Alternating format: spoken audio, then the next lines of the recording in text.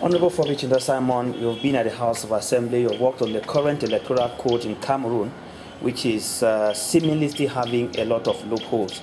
Now, first of all, can you present those challenges today's Electoral Code is facing?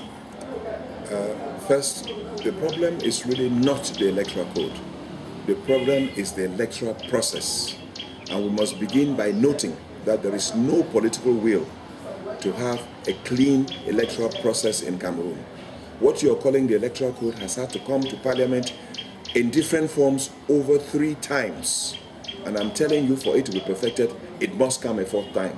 There is no political will. Let me show you what I mean by no political will. If I take a simple item like the single ballot paper, which a country like Mali, coming out of war, can use the single ballot paper in its presidential elections, Cameroon has refused to use the single ballot paper. You may ask, what are the consequences? The consequences are that the political parties that have the money to buy will buy the voting cards and the voting papers of the other weaker parties. And so the political process is not correct. There is no political will from the government of Mr. Biya to establish a level playing field. Therefore, we see the weaknesses in the Electoral Code. Those weaknesses I have mentioned. First, the lack of a single ballot paper. We see the lack of the capacity to measure, to ascertain that it's in the polling booth who the voter in front of you is. You cannot be sure that the person in front of you is the person with the card in the hand, whereas a small mechanism could have verified that. There are many ways you go through. You still see the administration very predominant in the process. And you see the whole process of the administration taking over, getting back into it. There are so many signs of the weaknesses of the electoral process. Now we are facing on the field, the phenomenon of buying of voters. That is a weakness from the Electoral Code.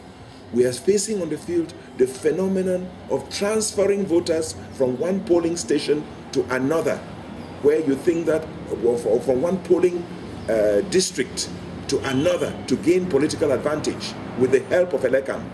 These are weaknesses of the electoral process, all because the political powers in place do not want a level playing ground. And all of this, let me say this clearly, that almost all the wars in developing countries have been triggered from the voting process or from the lack of voting process. Cameroon, the political powers of Cameroon are exposing Cameroon to the risk of violence that will come from not having a level playing ground as far as the electoral process is concerned. That is a very serious concern.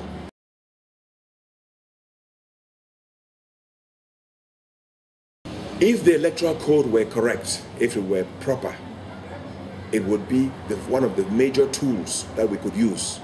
That would be the first. But the people who run it, Elecam, all of them, practically 80–90%, are from the ruling CPDM party.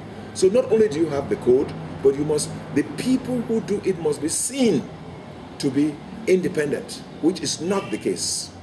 And we have seen enough cases through the Supreme Court where I can even give you the case of an Elecam man who took the papers from CPDM beyond at midnight in his house, and which against the rules. We've seen cases of CPDM people working for Elecam who disappeared after taking the CPDM papers, and they had to go to the courts, just to show you that the Elecam people are not as neutral as we would like them to be.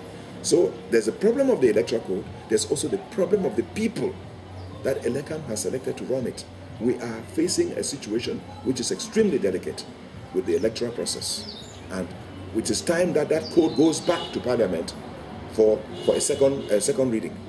Remember that when it came down the first time, we refused to vote for it. The SDF refused to vote for it, and we still stand by our belief that it is not the best code for Cameroon.